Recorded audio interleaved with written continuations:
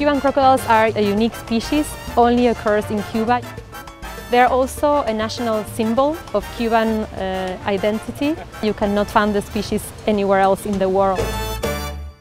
There are about 3,000 Cuban crocodiles in the wild, and they live in a small area within the Zapata Peninsula in the southern part of the Zapata swamp. This small population and restricted range puts them even more at threat of extinction. We're working to support the Zapata captive breeding facility to have individuals that are suitable for reintroduction. Right now we have almost 4,200 crocs, different age, different size. It's very important to know the biology of this species, and you can use this knowledge for development management plans about the Cuban crocs in the wild. WCS work in Cuba started with the late John Torbianerson going to the island and connecting with the researchers in Cuba trying to study and protect crocodiles.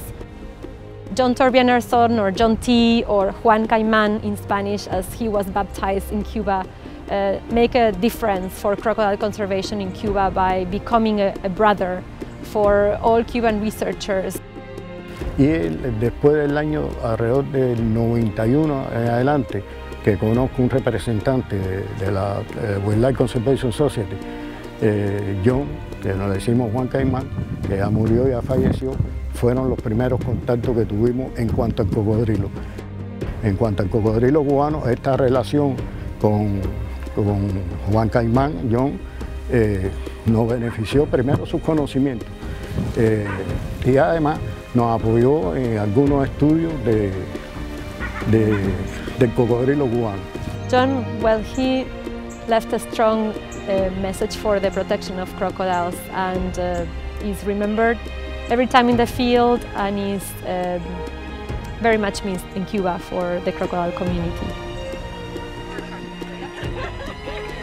Despite John's untimely passing, WCS continues to support this work, and the 5th annual Cuban Crocodile Workshop marked a milestone with the release of 10 purebred individuals.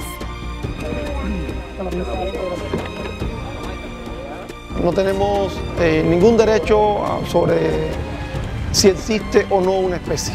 Por tanto, para nosotros es extremadamente importante que se cumpla ese propósito natural de que tienen que vivir porque sencillamente son seres vivos.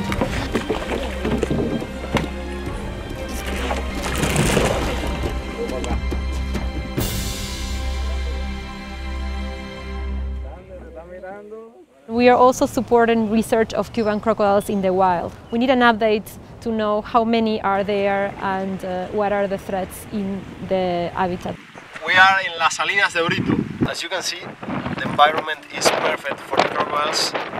From time to time we put these expeditions out to the wild to monitor them, and also the invasive species. We are keeping an eye on them. Because the population of Cuban crocodiles is so small, if you lose that population, the species is gone. So reintroduction efforts are aimed to create a place where you have a second population of Cuban crocodiles to support the species as a whole, but also to provide another population in case something happens.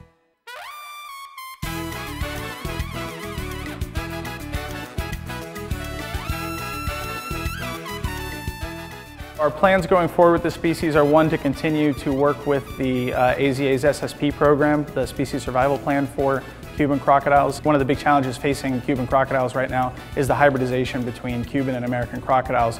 So by maintaining this population that has been monitored for years is a great assurance colony if there ever comes a time that Cuban crocodiles need to be sent back to Cuba.